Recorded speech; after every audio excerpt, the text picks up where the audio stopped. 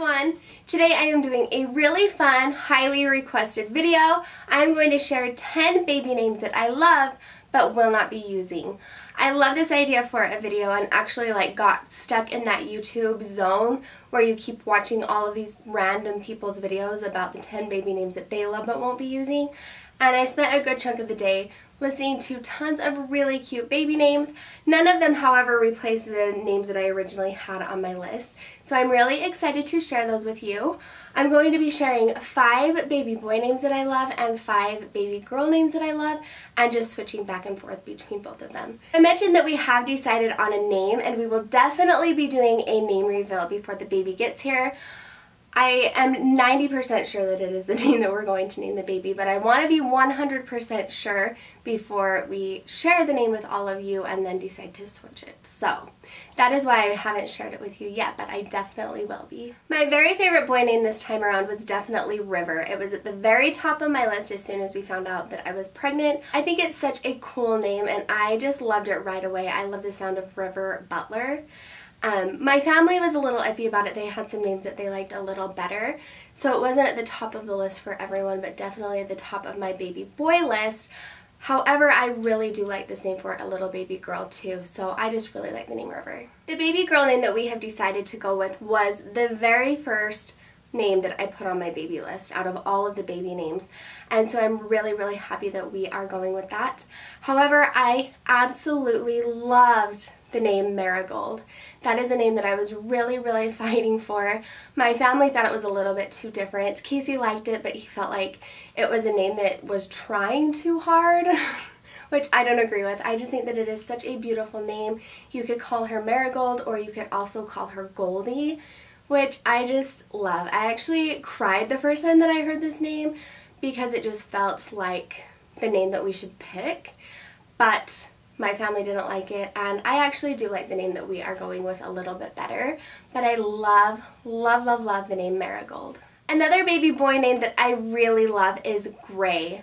When I first heard this name for a little boy, it wasn't very common. I am hearing it a little more now, but I think that it is a very cool boy name, and I just love it. I think that it is such a perfect, simple, classic name, and it's just a very cool name. Gray? I love it. Another baby girl name I really love is Mila. I think that it is such a beautiful classic name and just one that I really love. I love the sound of it, but again, it was just not one that stuck at the very top of our list, but I do love the name Mila. Marcus was a name that was definitely a top runner when we were pregnant with Gage. It was right at the top of our list, and I love it because my dad's name is Mark. So to name a little boy Marcus just seemed really awesome and something that I wanted to do, but we did like Gage a little bit more, and we used my dad's name as Winston's middle name. So we didn't use it, but it was definitely on the list when I found out I was pregnant because it is a name that I just really love. So that is another name that I love, Marcus. Another name that I think is beautiful for a little girl is the name Monroe, and it was definitely on my list this time around. The next 2 names that I really liked for a boy sound so similar that I'm going to include them in one, even though they are very different names. But I loved the names Arlo and Milo. I just love the O sound in names, and I think both of those names are such great names. Another baby girl name that I am in love with is Olive. Again, I love the O sound in names, and this is actually a name I really liked when I was pregnant with Winston.